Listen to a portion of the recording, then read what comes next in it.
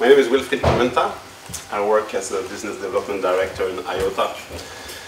I'm super excited to present this, especially the last part, so hang on to the very last slides.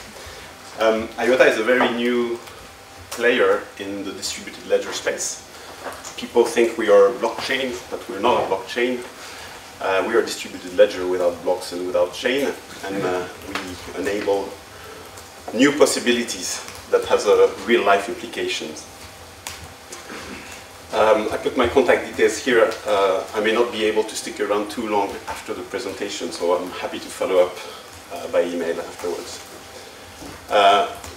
Many of you have heard about blockchain as a buzzword, as an enabler to Bitcoin technology, this digital currency. So I'm not going to go into the details of blockchain.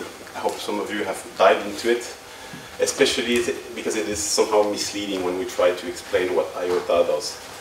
But a lot of people have recognized the potential associated with blockchain, and we kind of follow a bit of that wave, but we have a slightly different tuning. What the vision that carries behind Bitcoin and blockchain is this idea of moving from a centralized world to a distributed world. Today, actually, Bitcoin is probably not in the distributed world. It tends to be a bit decentralized, but actually the promise of Bitcoin is not completely fulfilled because there's about 5 big mining pools located in China that actually sustain the whole distributed network. So we're not completely there. At IOTA, we'd like to think that we enable the full distribution. Blockchain has been enabling a lot of FinTech innovation. A lot of money has been poured into this. A lot of banks came together to innovate. And actually, without us knowing it, we start to have it in our hands. But there's still some work to be done because for a business point of view, there are some uncertainties and some volatility. It's not completely for free, so there are some barriers. Interestingly, the topic of distributed ledger has made up its way all the way to the EU Commission. So, the bureaucrats of Europe actually has developed that language, which is really exciting for the innovators because we can start to have a very different dialogue. Actually, now when we think about the politics of all this, the barriers tends to lie on the national level. We need to educate our national key stakeholders. So we hope to work together with the EU Commission to spread the message and the potential that will come out of this revolution. IOTA comes in the recognition that if you combine blockchain with the surge of IoT devices, there's a new kind of landscape of possibilities that arises, where you have machine-to-machine payments that will work in the background. Security of things can be enabled through blockchain-like technology. And yeah, automation. Things can happen in the background without us being into the loop. That's the promise, at least, that blockchain has. Unfortunately, the team behind IOTA recognized that was back already in 2013 that this promise is very unlikely to be delivered using blockchain technology as such. There's just intrinsic limitations related to the blockchain. And we see it today when we follow up with Bitcoin or Ethereum type of technology. There's latencies, there's fees. It just doesn't scale. When you put those kinds of technology in the context of IoT, those IoT devices are going to communicate in a different way. They're not going to send package of money every month. They're just going to communicate very often, real time, sending small data packages. And if you have an associated cost to that, it's going to cost a lot, even though if it's small. Bitcoin, for instance, if you use Bitcoin today for the piece of chocolate, you're likely to pay more in transaction fees than the actual chocolate. So we need to go to this level of micropayments, and that has been the focus of the IOTA team. So back in 2014, they actually decided to look at this landscape, reconsider how to approach the topic, and actually got rid of a lot of the fundamentals of blockchain, but keeping in mind the distributed ledger promise. And they came up with a concept called the Tangle. I'm not going to go too much into the detail. A lot of this is explained in the white paper, and I'd like to go up to the point of what are the implications. But I invite you to go and check out the white paper. The idea is that we actually still, we remove the constraint built by blocks and the chain of blocks. And we follow a slightly different architecture. And the result of this, from a ledger perspective, is you obtain a real-time, secure, and no transaction fee ledger.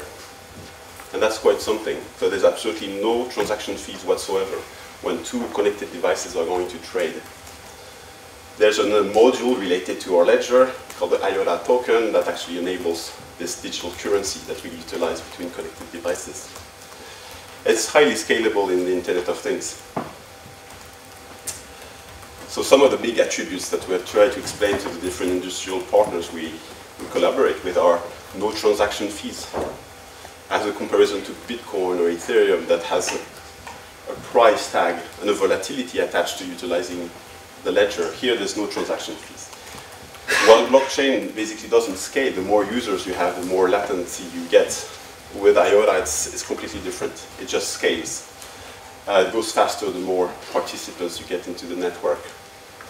And finally, you can get some offline transactions. We call it partition tolerant feature, which means you don't need to be synced to internet all the time. You can actually create different clusters that can disconnect from the main Tangle network and reconnect again, and things still manage to work together. The vision behind IOTA is to enable this whole IoT-driven world. The cars that will buy electricity peer-to-peer, at some point we'll have cars that are self-driving. So nobody's here to pay the electricity anyway, so the car needs to pay by itself.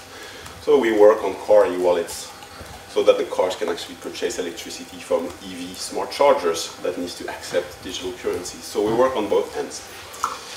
This whole world is what we refer to as the machine economy that is starting to take shape. And some industrial companies start to see this big potential. The IOTA Foundation is a non-profit organization. It emerges from the computing world, a lot of the core developers. It's mainly led by David Sonstebø in Norway and David Giner that is based in Berlin. And the non-profit foundation has its headquarters in Berlin. But the whole team is very distributed across the world. And we have like hardcore mathematicians, and cryptographers, and blockchain pioneers on the left side, combined with more senior industry leaders, combining footprints in different industries, from clean tech to digital identity, healthcare, legal practice, and so on. So we recognize that this tends to be disruptive. We don't want it to be negatively disruptive. It's positively disruptive. But there's an exercise to do to actually bring that value to the world by translating this complicated stuff to a leadership that can see the value creation out of that. So this is mainly the role of the people on the right side. So we work together, and the team is growing fairly fast. We've launched different initiatives. We created an ecosystem fund so that the developers can start innovating. It's about $10 million plus. And we're reviewing all the different startups and developers that have reached out to us. So we will get that work started pretty soon. The kind of innovation, high level, the paradigm shifts that we're looking at are typically the new sharing economy, where with IOTA you can start seeing any kind of an object as a service, and you can share the ownership. And the machine economy, where the connected devices start to trade. I'll give some example afterwards. And then, of course, there's the MyData aspect, where we can help securing the data flow. We can help the privacy elements using some of the modules we have in the IOTA. And we can even monetize some of the data transfer from peer-to-peer or M-to-M. We start to work with quite a lot of corporations and institutions. Some are very heavy in the IoT transformation, so companies like Bosch are really deep into it. Innogy, which is the German energy utility, are looking into how to transform their own industry to a kind of utility 2.0, where they need to refocus on end users and the utility of electricity rather than just supplying power. So we work with those to investigate all those mobility services around car e-wallets and EV smart chargers and so on. A lot of different work and also contribution from academia and research. So in Berkeley, in NTNU, UCL in London, Imperial College, we give access to our technology. Because we are non-profit and our technology is actually open source, we are fairly transparent, and a lot of people can innovate with IOTA and ask questions and even refine actually the code. Examples of stuff we enable are, for instance, prosumers, transactive grids. So at some point, maybe some of us has actually solar panels on our rooftops. At some point in time, you're not at home, you have a surplus of energy captured from your house, and you want to sell this electricity not to the utility, but to your neighbor. And this type of new paradigm in the energy sector has been already cracked a bit from earlier blockchain. But in order to scale this model, you need technologies like IOTA that allows those transactions to happen at zero costs in real time. So those kind of things are very relevant, and we started to innovate with a few utilities from Germany in that model. Connected mobility, so this is very exciting. I referred to it a bit earlier, where we look at data integrity. You know, our vehicles are actually connected vehicles packed with IoT, and you don't want the car to be hacked, so you need to have a degree of cybersecurity, and we can bring that data integrity layer. Car, e-wallets, EV smart chargers, and we also start to look at things like smart supply chain, where the car needs to be handled from shipping and logistics, for instance. And there's actually great benefits of bringing all those assets into the digital realm in order to optimize different supply chain. Supply chain, yeah, so it doesn't apply only to the smart mobility. There's a lot of relevant things to look into. Inochi, so this is a bit more technical, but you know, you can see that when you get into the digital realm and you can combine it with other, let's say, digital identity mechanism, I'll come back to it afterwards, you can see that for industry, you can take a full copy of the asset in the digital realm. So digital twin, it's called, and once you get there, you can start to manage your asset in a very different way. I'm located in Oslo, in Norway, and you know, we have a lot of oil and gas platforms, super sophisticated things. You can envision at some point that all those kind of equipment on those platforms will have a digital ID, a tag, and we can start to follow the whole process from design to operation and maintenance in the digital realm and ensure data integrity, make sure that things are actually properly followed up. So Inoji is looking at this together with IOTA and some other partners within the blockchain space, and actually communicates quite a lot openly, so you can follow them, and there's a link down there. You can read about it.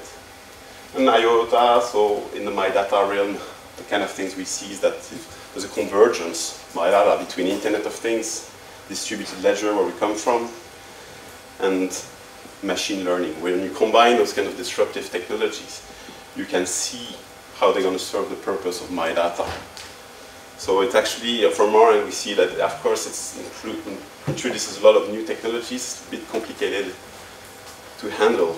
So we need to work also on the ecosystem and educating all the different stakeholders. I'll talk, actually, I have another talk in another session after, where we'll explain, I will take the MyData model and I'll apply it to the healthcare. So I'll talk a bit about how we envision building up the ecosystem in that context.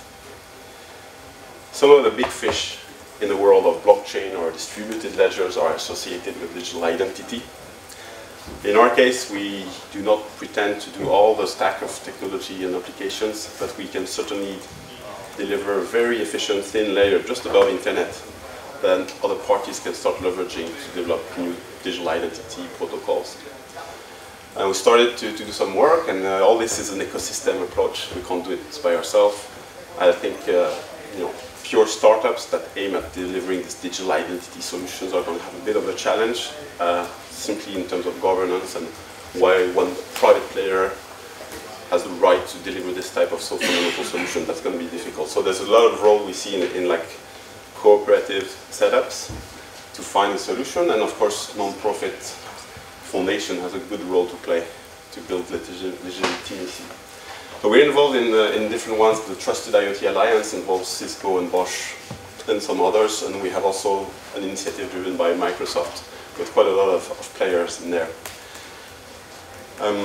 We also look at issues related to the digital identity of people, and that's I mean, at home, here in the Nordics may not be the biggest pain, but of course in emerging countries that's certainly a big pain, especially in times where you have migration and some disasters happening in civil society. So we need to kind of try to figure out how we can give those people some identity so they can actually use some utilities to help them go through those phases. And we work with, we're starting to work with different people. John Edge has joined the foundation. He's the chairman, founder of ID 2020, and he brings that level of expertise from an identity perspective. We started to collaborate on sustainable development goals and different NGOs like Refunite that brings together refugees from disaster zone.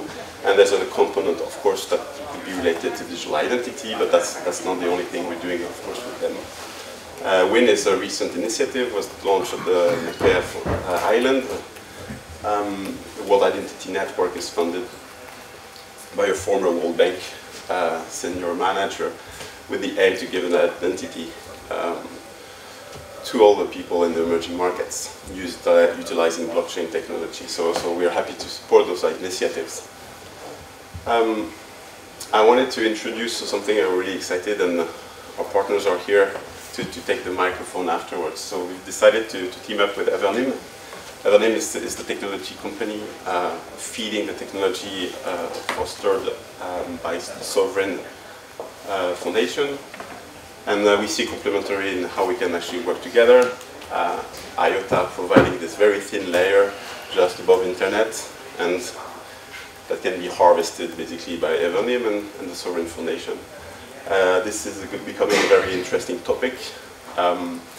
People are looking at the digital identity of things from an industrial point of view, but we also have stakeholders like the EU Commission and some others that are trying to address the potential of utilizing distributed ledgers for managing our identities. So this is something we're going to mature all together. So the takeaways from my talk is that the digital identity of things and people are going to be key enabler actually to human-centric innovation. It's also bringing those digital identities that are in our Fitbits and so on that we can bring together to serve our purpose. IOTA provides a trusted open source digital backbone for a lot of those protocols, so we're happy to work like we're going to do with Evernym. And we want to bring those things to real-life solutions. So because we are a bit special in the distributed ledger space, we're really scalable. We're going to push very quickly into pilots that can scale. So we're trying to demystify the technology and bring those things to life, and we're happy to set up different partnerships. Yeah, and then basically I'd like to hand the mic to Evernym and Domen. Not yet. Not yet. So thank you, Wilfried, first of all. Yeah. Round of applause.